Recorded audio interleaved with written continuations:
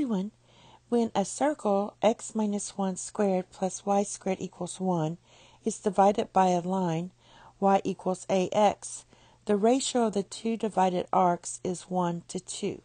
So we're going to find the value of the positive constant a in this line. So basically the slope there. All right, let's draw a quick little sketch. So we have our y here and our x here.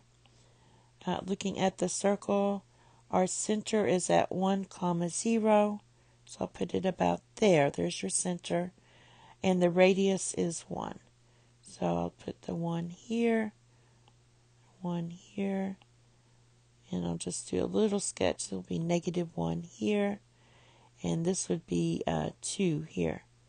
All right, so there's your little circle.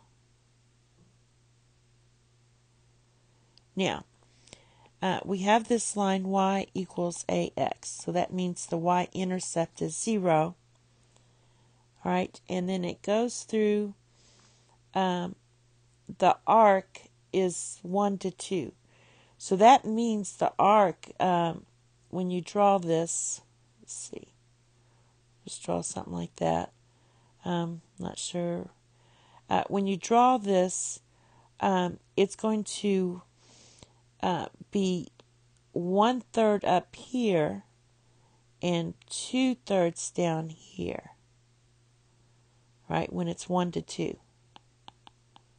All right, so also this was my center, so I'm going to draw this down. This is going to equal 1, and this equals 1.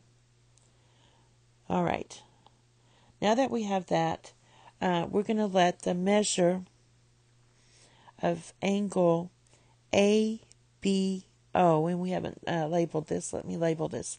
Let's let this be A, and this be B, and then our origin here be O. All right, so now we have that. Let's let the measure of this equal theta. So basically what we're looking for is this angle here, right there. Now, the length of arc OA is 1/3, because remember that's 1/3 times 2 pi times 1, because we have the 1, and that's going to equal 1 times theta. So this is going to give me my theta equals 2 pi divided by 3. And from there, we're going to notice that if this is 2 pi divided by 3, that the measure of angle AOB equals the measure of angle OAB. Therefore, it's isosceles.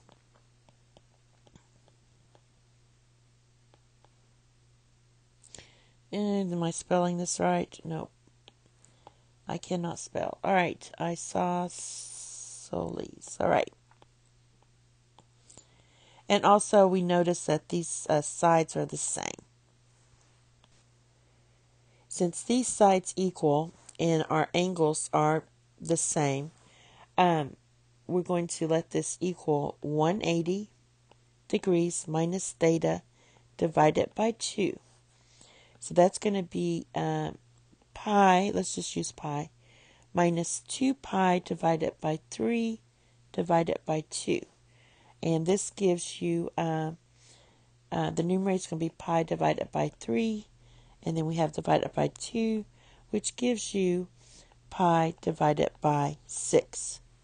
All right, and keep it on the same page. I'm going to erase this. So now that we have pi divided by 6, we're going to look at A equals tan of pi divided by 6. Therefore, A equals tan of pi divided by 6 is 1 divided by square root of 3. If you rationalize the denominator, that's going to be square root of 3 divided by 3.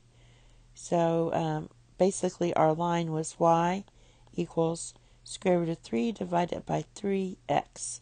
But this is all you need. Thank you. Have a nice day. Bye-bye.